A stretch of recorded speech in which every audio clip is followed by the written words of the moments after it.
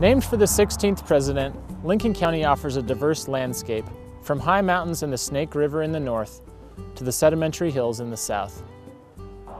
It's a popular destination for recreationists, with the famous Salt and Grays rivers originating within its borders. Star Valley is a fertile basin in the northern part of the county. Historically, it's been a hotbed of dairy activity. Despite a decline in large dairies, there are still many small farms and family ranches.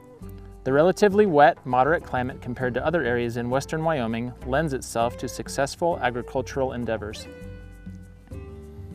Traveling south over Salt River Pass, the Wyoming and Salt River mountain ranges taper into broken hills full of fossilized creatures from the past. Fossil Butte National Monument near Kemmer offers a visitor center with displays of local collections. While you're in Kemmer, check out the first J.C. Penney store, opened in 1902. Whether you come for the abundant natural resources or rich history, a trip to Lincoln County is well worth your time. For University of Wyoming Extension, this is Glenn Owings, exploring the nature of Wyoming.